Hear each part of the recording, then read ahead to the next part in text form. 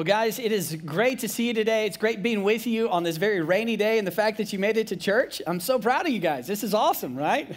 And so again, it's great to be with you. I want to welcome you. I want to welcome those of you watching or listening online as well, because today, as you just saw, we're kicking off such an exciting and such an impactful series called Fully Alive. And today, to kind of start our timer, to get us thinking, I'm going to need your participation. And so I'm going to ask a question, and if you agree to this, I'd love you just to raise your hand and let me know you're kind of with me, or that you would agree to this question. And if you're here today or you're watching online and you're an introvert, this is going to make you super uncomfortable, so I just want to kind of warn you, right? But here's the question. This is an important one, and I want you to think for yourself. So just for you personally, think about this. Do you, in your life, do you want to be fully alive? Is that something that you guys want in your life? Just raise your hand if you do. And I think I see most of your hands. A couple I didn't see your hands, which if you don't want to live fully alive, then the next 5 weeks is going to be super boring for you. So just want to give you a heads up there, because this is what we're going to be talking about. Over the next 5 weeks, we're actually going to be asking and answering this question, is it possible in your life and in my life, is it possible to live a life that's fully alive? So as we think about this concept of living our lives, fully alive lives, I want you to think about it this way. I want you to think about your life, right? So think about your life, think about your relationships, think about your kind of emotional state right now and just the way that you feel. And as you think about your life, I want you kind of to rate your life or think about your life on this line. And on this line, on one side, we have a 0. And the 0 represents basically as bad as life can get. So think about this. I mean, this is like relationships are all kind of pretty much in shambles. This is in terms of, your job or with school, you can't stand it. It just feels like you're really suffering. This really feels like, your favorite sports team continues to lose and you're like, are you kidding me? This is your kind of emotional internal disposition to go, you know what, for the most part, I feel like I'm underwater. For the most part, I feel like I can't, breathe. For the most part, I feel like I've kind of lost hope in life. I mean, just think about this. We could go on and on, but the 0 represents that this is as bad as it can get. Now, on the other side over here, this would be 10, and 10 would be the opposite. 10 would say, this is as good as life can get. This is my favorite sports team keeps winning, and it's awesome, right? This is my relationships, aren't perfect, but I'm able to navigate the ups and downs and learn from those relationships and not try to be defensive, but I continue to learn in those relationships and really benefit from those. This is your internal disposition saying, you know what? I feel emotionally healthy. I'm able to hear things. I'm able to receive feedback. I'm not defensive when people push on me. I'm able to really learn and to listen in life. And my identity, I feel secure. I feel this sense of worth. I feel this sense of value. This is basically as good as life gets. So my question for you is, as you think about your life on this, kind of spectrum, and here's our midpoint right here. As you think about your life personally, this is just between you and you, what would be your number? What's your number in terms of where you would kind of rate where you're at today? Is it a 2? A 5? Is it a 10? What would be your number? Now, as you think about that, I'm going to share with you my number because I've been thinking about this week. And as I thought about, everything going on in my life, I would say I'm probably right here that I would be a 7. I feel pretty good about that. And the reason why I would say I'm a 7 is because as I think about, my family, as I think about my 5 sons, it's awesome to have 5 sons and my relationship with them right now and their ability to actually talk to them. And I can talk to them right now. And that's awesome. So that kind of puts me over here. But the fact that 3 of my 5 sons are teenagers kind of puts me over here, right? Because, teenager, or especially sons, are discovering masculinity and how strong am I and pushing all the boundaries, right? And all that's happening right now, which makes it a little bit harder. But then not only that, but I think about my relationship with Jill, my beautiful wife, and, I just think about who she is. And she's a remarkable woman. She's a remarkable mom. And she's a remarkable wife. And not that we don't have our ups and downs and we kind of, learn a lot, and we've been in counseling a long time and we've worked really, really hard. We've discovered a lot of things about ourselves, but, I would say, I'm probably about a 7. And as I think about my personal, well-being, how I feel on pretty much a consistent basis, You know, I've shared with you guys that I've been in counseling for a long, long time, and counseling is not a crutch. Counseling, I think, is brilliant. It's just a mirror that I get to look in on a weekly basis or every other week that I go, oh, that's what's going on, and that's that feeling, and that's why I feel that way. And, oh, and that's where it came from. I had no idea that's where it came from. And the benefit of that is I don't put that on my sons. I don't put that on my wife. I don't put that on you guys because I'm aware of what's happening. Now, I haven't arrived by any means. I've got a lot of work to do, internal work. But as I think about that, as I think about my whole life, I think I'm about a 7. And one of the other reasons I think, you know, in terms of 7 is because of this. It's the Longhorns. And right now, this really pushes my number way back here. Because when I think about Maryland, like we've lost 2 years in a row, are you kidding me? And then, no disrespect, but Tulsa Golden Hurricanes, it's like a high school team, and we barely won. I was like, are you kidding me? So that pushes me way over here. But my point being, at the end of the day, I would say I'm about a 7. So back to you, giving you a little bit of time to think about your number. In your life, what's your number? Where would you rate your life? And to give a little bit more context, I would say when I'm talking about a 0, I would describe it as fully dead. It's a pretty hard term, but, you know, that would be 0. That would say, hey, you know, I just feel completely dead. Now, on the other side of this is, I would say a 10 would be fully alive. And that's what we're talking about, fully alive. And then I would say if you're anywhere between 0 and 10, and this may seem a little bit harsh, but I would say that is partially dead. If that D can stretch out a little bit. And again, I would say if you're anywhere here between 0 and 10, if you're 2, if you're 5, if you're 7, there's part of you that's dead. And the question is this, is it possible in your life and in my life? Is it possible to be fully alive? Is it possible to move from a 2 to a 10? Is it possible to move from a 5 to a 10? Is it possible to experience a life, not just a moment, but a life that's fully alive? You see, I think for some of you, the optimist in the room, you would say, of course it is. Like, I look forward to that. I think it's possible to live at a 10, to be fully alive. But I think for others in the room, perhaps if you're a little bit more pessimistic or, you know, depending how you see that glass, half full, half empty, you'd say, well, Buck, I've lived enough life. I've experienced enough betrayal, enough hurt, enough pain, just enough life to say, I don't think it's possible. I really don't think you can live a life fully alive. So wherever you're at on that kind of spectrum, the good news is this, and the reason why we're doing this series is this, is that I think there is a way. I think there is a pathway to actually live a life that's fully alive. And guys, that's what we're going to be talking about over the next 5 weeks. Now, as we think about this concept in your life and my life of being fully alive, I think it's really important, before we go a little bit deeper, to talk about what I would say is the number one misconception. Because I would say the number one misconception when it comes to being fully alive is this, is that we associate momentary feelings with a fully alive life. This is a misconception. And let me try to explain, or let me try to illustrate. For example, think about this. A few years ago, I was in Vegas. And perhaps your question is, can my pastor be in Vegas? And the answer is, of course I can, right? Now, Paul was in Corinth. I could go to Vegas. Anyways, another discussion. So Jill and I were in Vegas, and I love to play blackjack. You know, it's my thing. And so, well, I was playing blackjack, and I got a hand in blackjack. It was 2 8s. And anytime you have 2 8s, you know, kind of the basic strategy is to split those 8s. And so I split the 8s, and then I got another 8. And now I have 3 8s, so I have 3 hands here. And it wasn't a substantial amount of money, but I was like, oh, you know, this is kind of risky. And, you know, I had 3 bets going. And then they laid, you know, one card after another. And then the dealer flips their card over, and they've got a 14. And so this moment, I'm so nervous. And I'm like, what's about to happen? Because, you know, what's going to? And they flipped the card over, and the dealer busted. And in that moment, there was just this kind of overwhelming feeling that came over, like celebration, kind of this euphoric feeling. I was like, yes, this is awesome. And I remember I took, you know, my winnings from the table. I just said, it's time to walk away. And I walked away. And as I was walking away, I'm not kidding, this little thought hit me.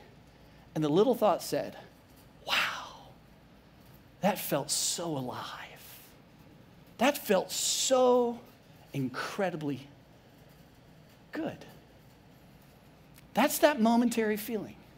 And that's the feeling we get when, we pursue a certain job and you get the job, or you make the team in school and now you're starting, or you get into that certain school, or you close that big deal that you've been working and finally you close the deal and you see what it did to your bank account and you're like, yes, that feels awesome.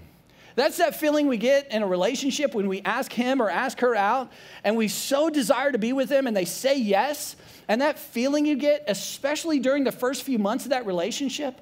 What's fascinating, this is kind of a side point, what's fascinating in the honeymoon phase of a relationship is that today we can scan brains and we understand the activity of what's happening in a brain, in that honeymoon phase.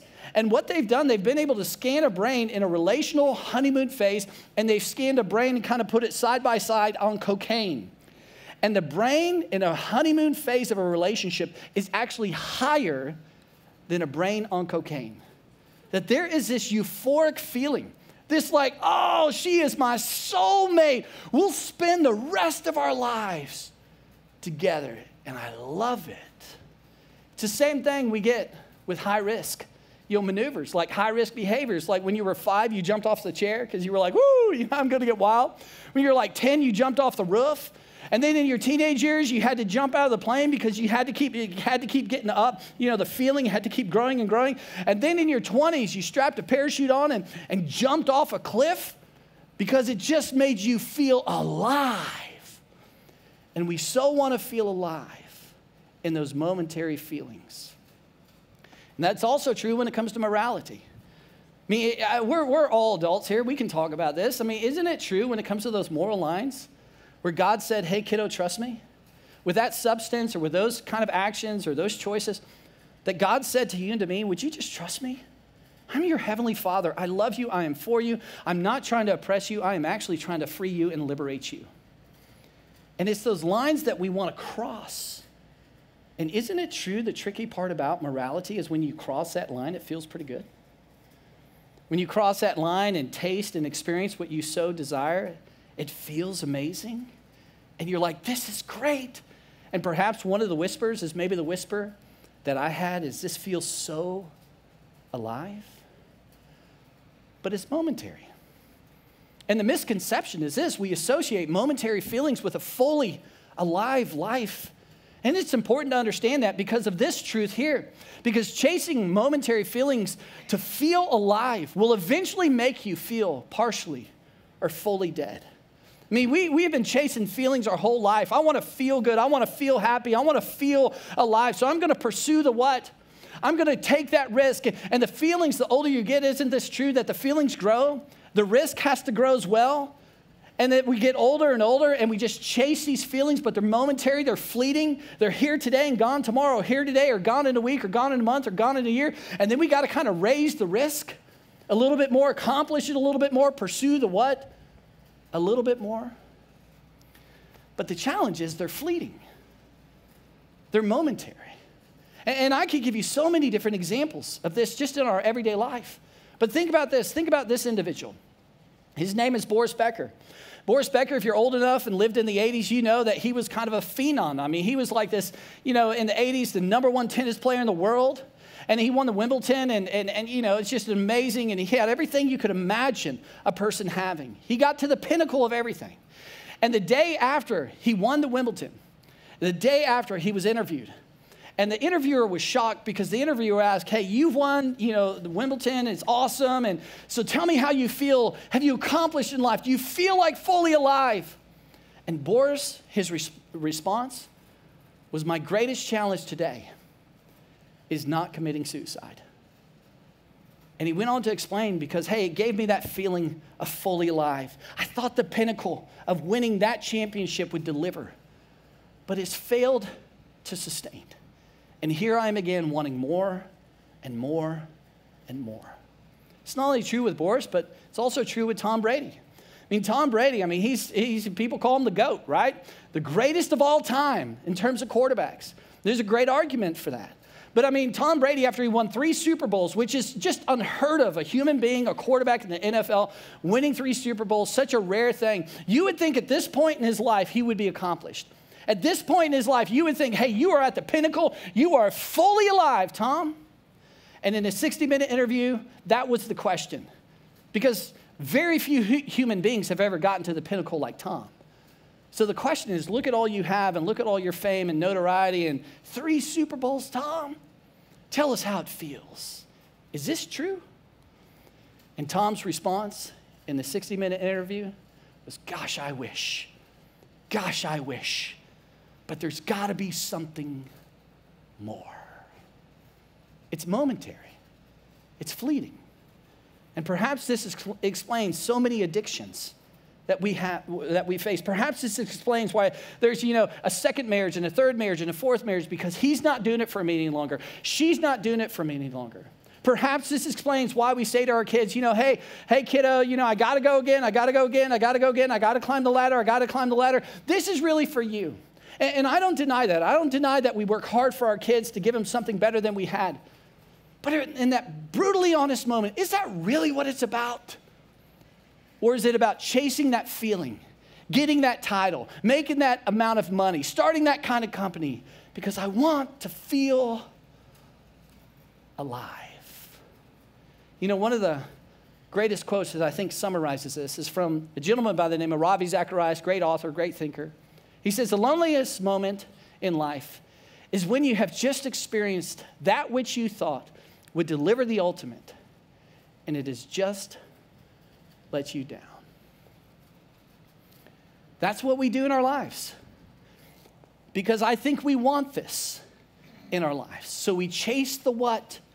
We chase the feeling. But it's momentary. So what do we do with that?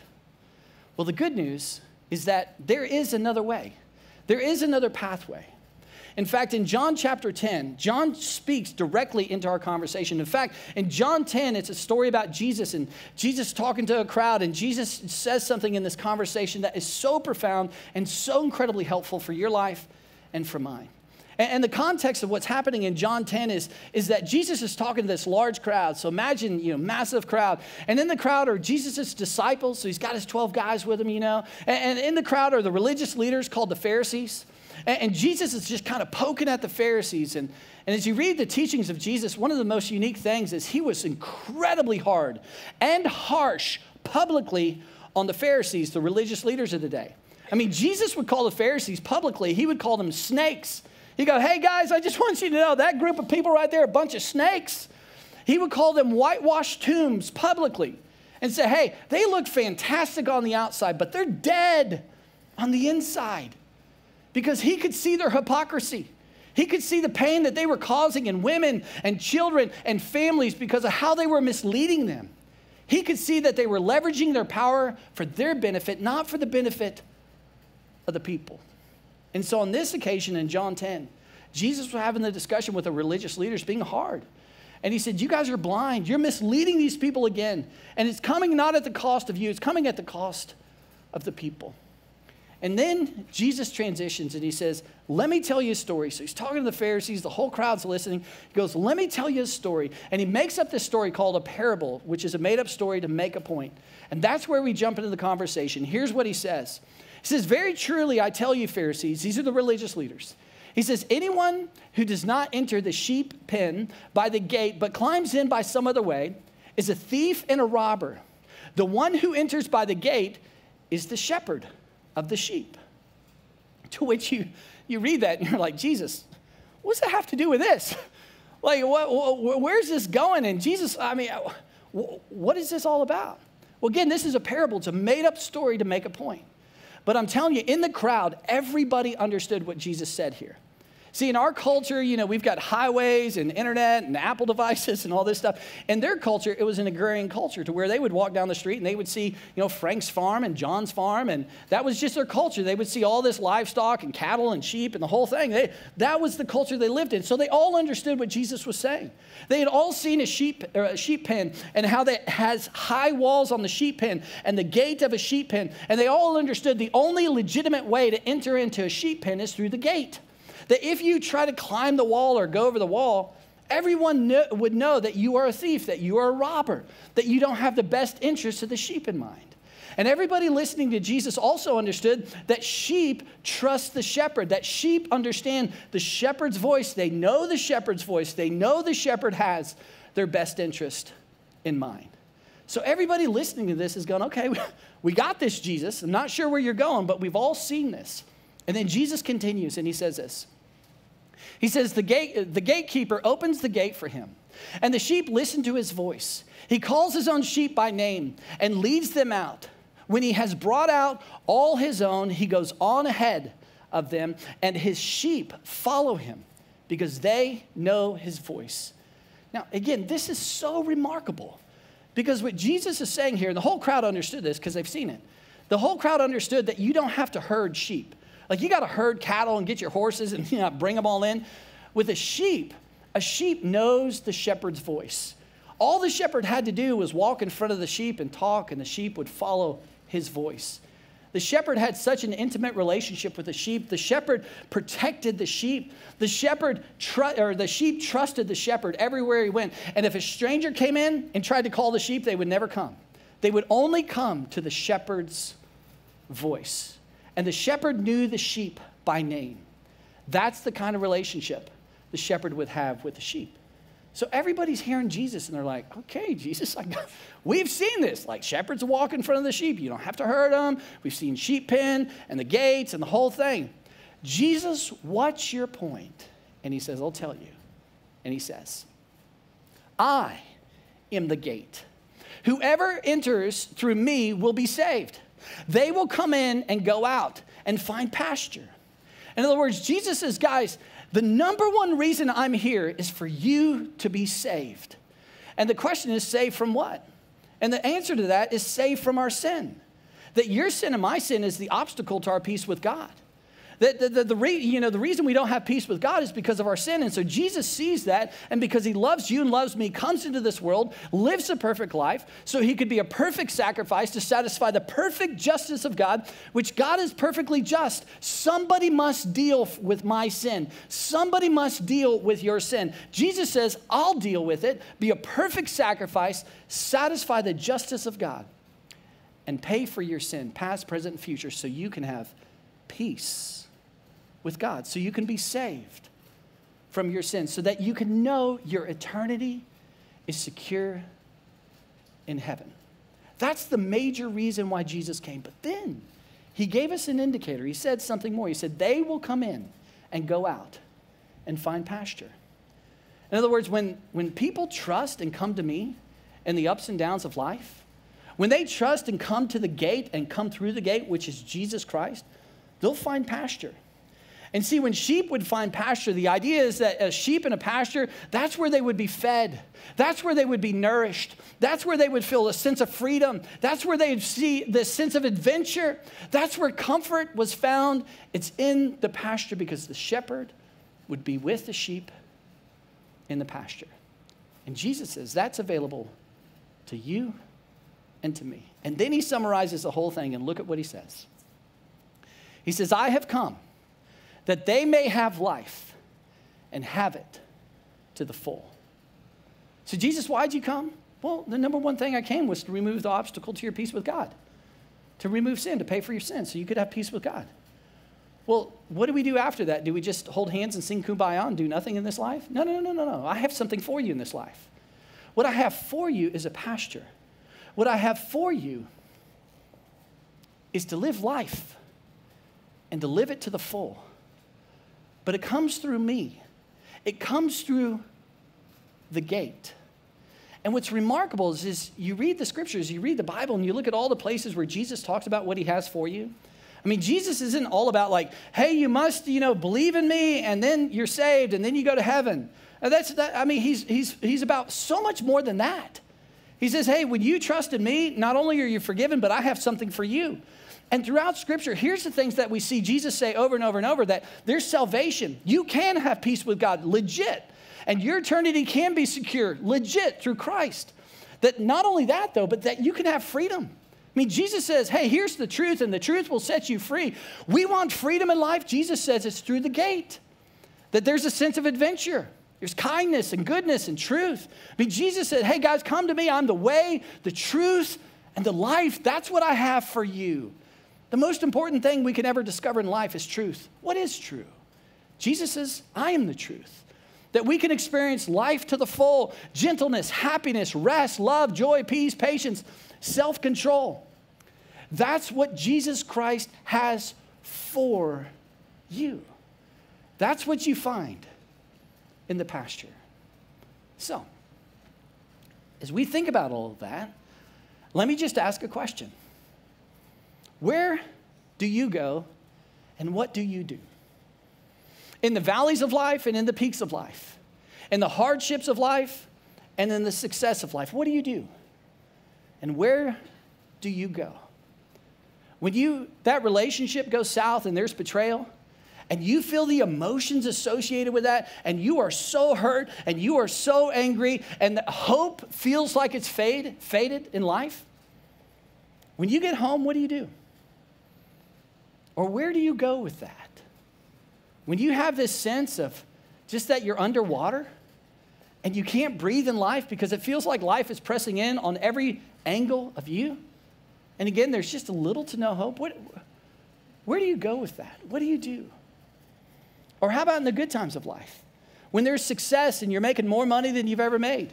You're climbing the ladder and your titles and your office and your company and everything's going great.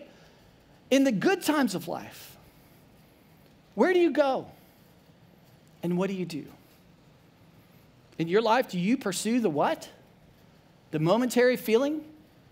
Is it like, hey, I've gotten home, nobody's home yet, so you know what I'm going to do? In kind of this depressed or angry or hurt or betrayed state? Or you know what? Hey, I'm going out because I just closed that big deal. Guess what I'm going to do? What are you going to pursue?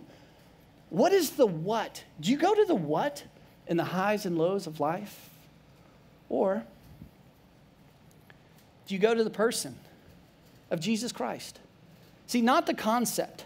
Not the idea, not the religious kind of, hey, Jesus. No, Jesus is a real person. Do you go to the person of Jesus Christ?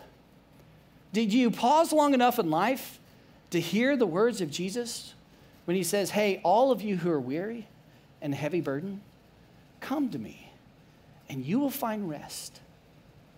Are you patient enough in the hardships of life to wait and be patient with Jesus Christ? To give you rest, to allow you to experience a peace that truly transcends all understanding? Or do you want to control? Do you want to feel good now? And so you pursue the what? Where do you go with this naturally? What do you do? As I thought about this myself, as I thought about my personal life, in a very honest moment, I really struggle with this. I'm a driven kind of guy. I like control. And let me just tell you, I've struggled with this my entire life. I thought this week with this discussion, I thought, man, from the time I was a little boy, growing up in my home with my parents, and my parents, no disrespect to them, they did the best they could with the ingredients they had. But my parents were all about the what. They were all about drive and success and what they could accomplish. And that was my parents. Which meant on the other side of my parents, I grew up kind of in a chronic home of shame to where the idea was it's not good enough, you're inadequate, you got to get better, you better be better. And the only way I could ever get my parents' attention was by accomplishment. If I won 2 or 3 golf tournaments, then I would get their attention. If I did something extremely successful, then I would get their attention. And anytime as a little boy, I tried to share my emotions, my feelings, like, hey, here's the way I'm feeling right now. I'm really struggling with this. Or here's my opinions. It was met with the word, shut the hell up. Just shut the hell up. Because they were pursuing the what? They wanted to feel good themselves. And I was just getting in the way. And growing up in a home like that, in that kind of chronic state, guess what I wanted to feel? I wanted to feel alive. I wanted to feel listened to. I wanted to feel valuable enough to say, tell me more about that emotion. I wanted my mom to nurture me. I wanted to feel good.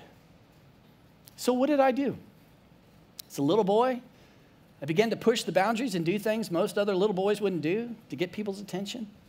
In my teenage years, my college years, I did everything the culture told me to do. You know, culture just says, hey, do whatever makes you happy. Oh, be careful with that. But I did it. I did whatever I felt like doing because it was the what. And I crossed a lot of lines and I did a lot of things in life. And I think back on that and I think back upon my life and what culture has said. I think back upon, 42 years of life that God has given me. I think back on the hundreds and hundreds of conversations I've had on the other side of individuals who share some of the most intimate secrets with me to say, here's my life, just the role of a pastor. I hear these all the time. Here's what I've done in life. Here's what I've pursued in life. And I've heard so much about the what. And today, after 42 years, I'm more convinced than I've ever been in my life that you and I will not find a life that's fully alive in the what. It's momentary. The only place we can find that is in the person of Jesus Christ.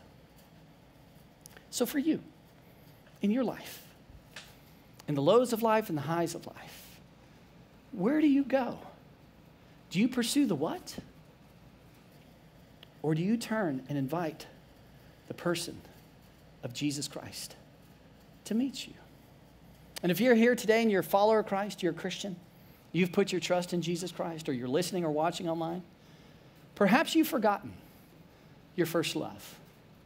Perhaps you've just gotten so busy in life, and then when you struggle, or there's these emotions that happen, or these hardships, or even the highs of life, these successes of life, perhaps you have been pursuing the what? And maybe today, the only thing to take away, it's just a reminder that that's fleeting, it's momentary, and that a life fully alive is found in the person of Christ. And if you're here today or you're watching online and you're not a follower of Christ, I so respect the fact that you're here. I really do. And if you're not a follower of Christ, I think if you and I were just having coffee, you would agree. And you would say, Bug, I totally get what you're saying because I have been pursuing the what my whole life. And the problem is, the longer I pursue it, the bar just keeps getting raised and keeps getting raised, and I got to risk more, and I got to risk more, and it's fleeting, and it's momentary. And it doesn't fully allow me to be alive. And so if you're here today and you're not a follower of Christ, what I would say to you is that, Jesus Christ, he's knocking on the door of your heart.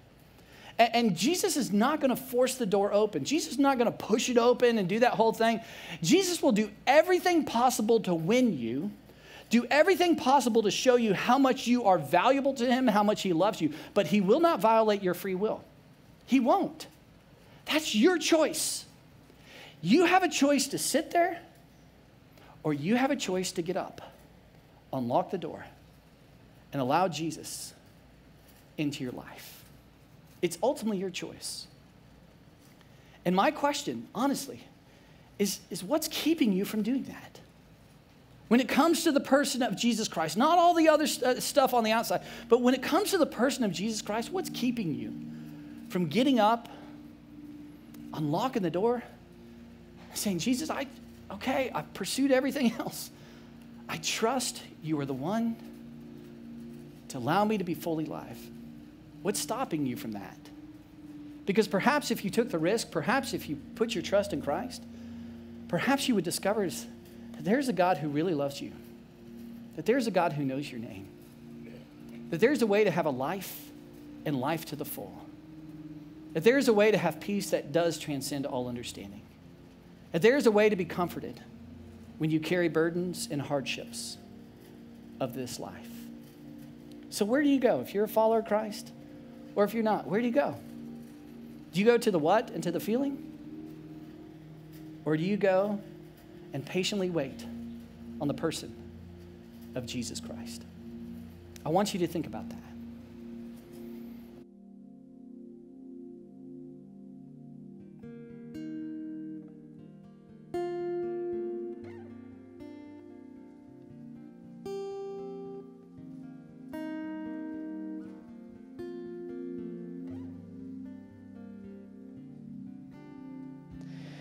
Waking up knowing there's a reason all my dreams come alive.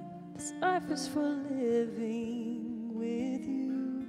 I made my decision. You lift me up, fill my eyes with wonder. Forever young in your love, this freedom's untainted with you. No moment is wasted. See the sun now bursting through the clouds, black and white, turn to color all around. All is new in the Savior I am found. This is living now.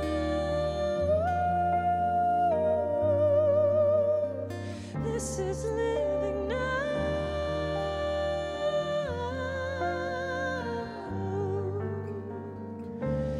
Take me higher than I've been before. It's your perfect love that sees me soar. Got your enemies an open door. You are everything I want and more.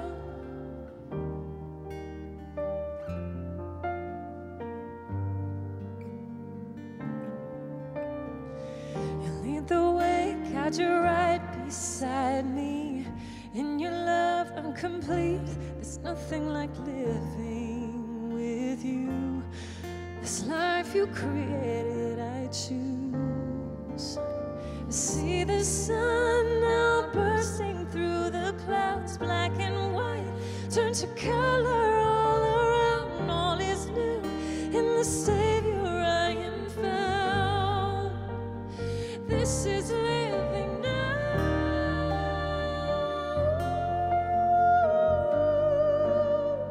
This is living now.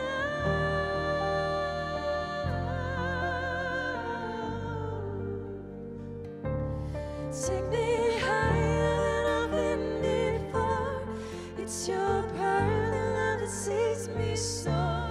Got your freedom is an open door. You are everything I want and more.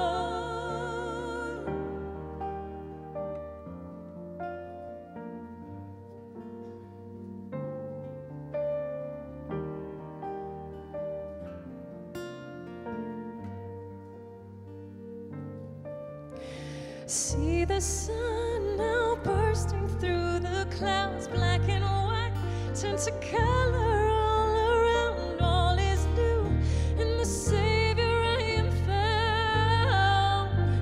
This is living now.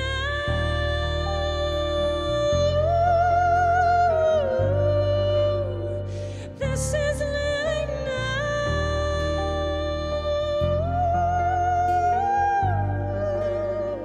This is living now.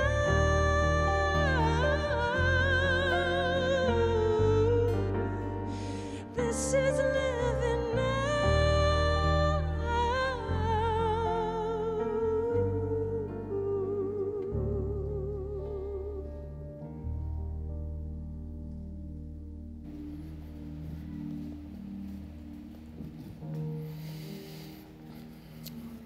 Today, we're beginning this discussion. It's part one. And I know perhaps the tension is how do I live fully life? But today, all I wanted to do is lay the foundation and ask the question, are you willing?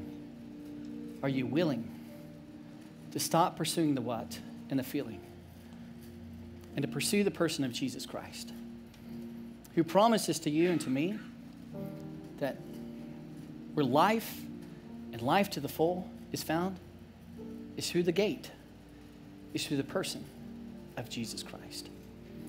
Let me go ahead and pray for our time.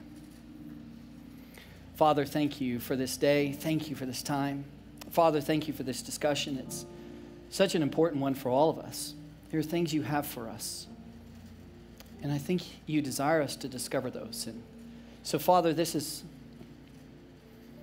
our attempt and our discussion that we're trying to discover what you have for us and what that looks like. So, God, I just pray that you meet all of us individually where we're at, that you open our eyes to the things that we need to open our eyes to, and that you ultimately just give us the wisdom and the courage to trust you to trust the person of Jesus Christ. God, would you teach us what that looks like this week? In Jesus' name, amen. Guys, thanks so much for being here. I'll see you next week.